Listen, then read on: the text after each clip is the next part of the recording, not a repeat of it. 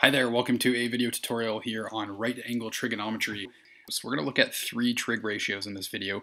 So just first of all, a trig ratio is a ratio of the side lengths to the angles in a right triangle. So we do have three of these. I'll talk briefly about each of these and just kind of go over this memory aid for you. I'm sure you've seen this at some point in your studies. So katoa, if you can remember that, you'll have a hard time forgetting these three trig ratios. So remember that trig ratios refer to the ratio of two side lengths with respect to a given angle. So first of all, let's talk about SO, S-O-H. Don't misspell SO, don't spell it S-O-A, or you'll end up with a totally different trig ratio. For sine, the S refers to sine. We have the opposite sides, that's the O, over the hypotenuse. So you can see where that little memory aid comes from. So sine is opposite over hypotenuse. When we're talking about the sine of a given angle, for instance this angle here, I'm referring to the ratio of the opposite side to the hypotenuse side. So opposite over hypotenuse is sine. You can develop the ratios of cos and tan in the same way. Looking at this angle, our ka memory aid tells us that we do adjacent over hypotenuse for cos. So we would look at this side over this side for this angle. Likewise for tan, we're going to use the opposite side and we're going to put that over the adjacent side. So those are your three trig ratios. This is kind of important. When you're working with trig ratios, make sure your calculator is in degree mode, unless you've been working with radians, in which case your calculator will be in radian mode. Okay, so solving for side lengths using trig ratios. So our example here says, use the appropriate trig ratio to solve for the unknown side length. So the first thing we need to do here, I always like to label the triangle. This guy right here tells us that this side is the hypotenuse. I'm looking at this 28-degree angle. This is our angle in question here. In all of these trig ratios, there's this little symbol. This is called theta, not feta or feta like the Greek cheese. It's theta, T-H-E-T-A. So this refers to the angle in question. So that's this guy here. This is our theta angle. So with respect to that angle, this side here would be our opposite side. Okay, it's the side opposite to the angle, which means that this side here is left over as the adjacent side. Adjacent just means next to. Okay, so the hypotenuse is also adjacent to this angle, but the hypotenuse cannot be both the hypotenuse and the adjacent. Okay, so this is the left side, that's the adjacent side. Well, we're working with the opposite side, right? We need this x in our expression. We don't have any values for our hypotenuse, so we're going to kind of just throw that in the garbage, but we do have the adjacent side. Okay, so this is what you're going to do. For every trig problem, you're going to identify the two sides that you have, and you're going to go to memory aid, and you're going to find the piece that has the O and the A in it. So does not help us, ka does not help us, but toa does help us. You can see there's an O and an A there. Therefore, we are using the tan ratio.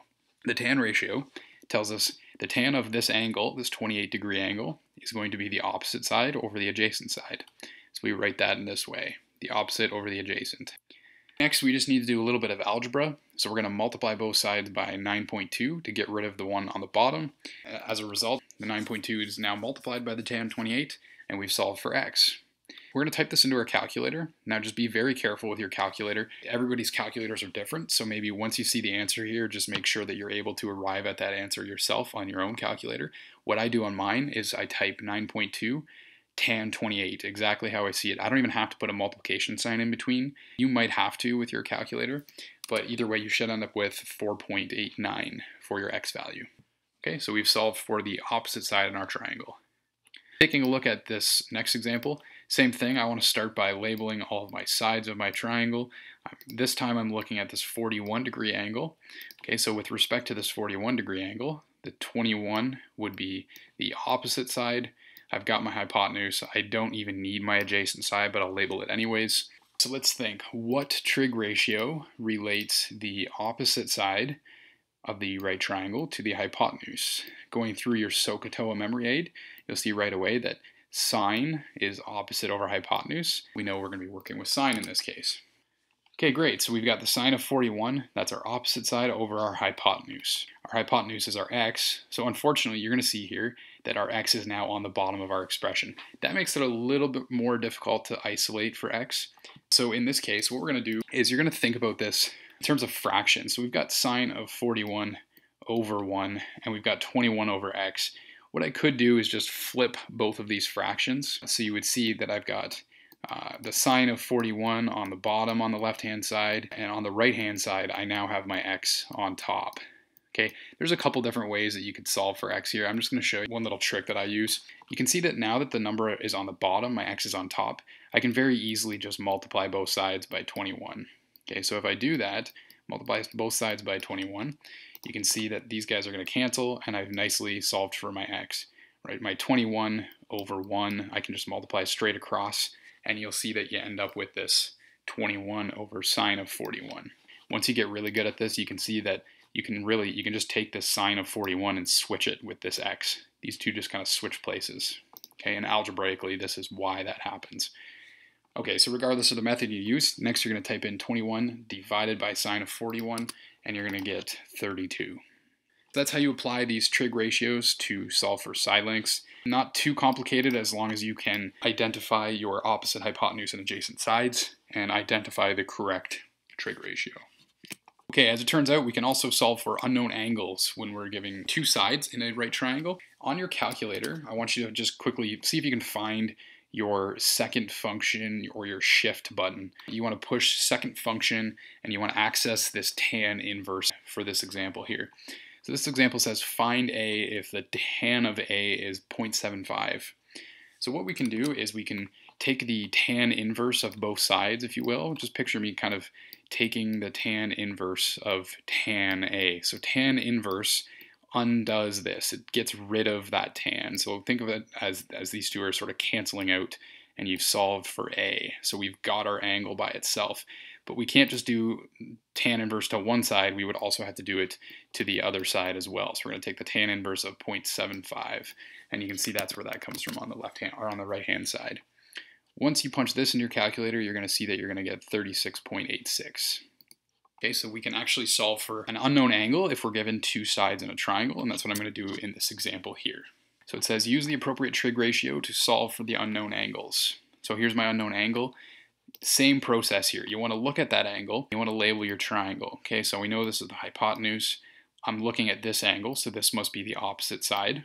That means that this is the adjacent side. So you need to find a trig ratio which relates the opposite to the adjacent side. Thinking about your SOHCAHTOA memory aid, you'll quickly realize that you're dealing with tan. Okay, so we write the tan of theta is opposite over adjacent.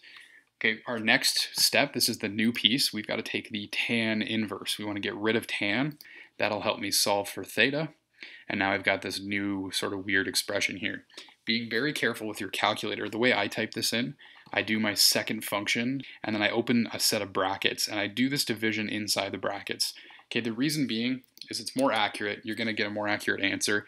What I've seen a lot of people do is they do the fraction in their calculator first, and they round it to only 1 or 2 decimals, and then they take the tan inverse, and their answer is not accurate as a result. Okay, so just open a set of brackets and let your calculator do the work for you. Okay, so we'll do another example here. Same sort of situation. You want to just sort of identify what you're being given. Okay, this is going to be our hypotenuse as always.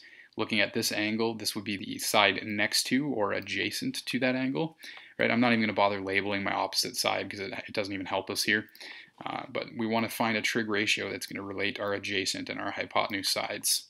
Thinking about SOHCAHTOA, you'll quickly realize that you're working with cos.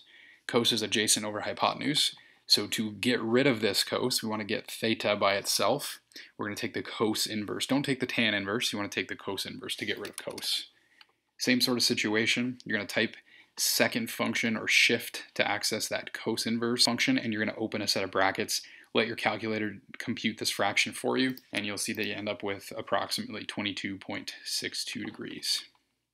Okay, so we've solved for this unknown angle. We've got this 90-degree angle. We did that in both of these triangles. How can we solve for the other angle? Let's say I asked you to come up with this angle. I'll just call this one theta 2, for instance, if this was theta 1. To get theta 2, what I can do is just do 180 minus my two angles. Remember that a triangle's interior angles add up to 180 degrees. Okay, so that's another useful tool for you when you're working with triangles.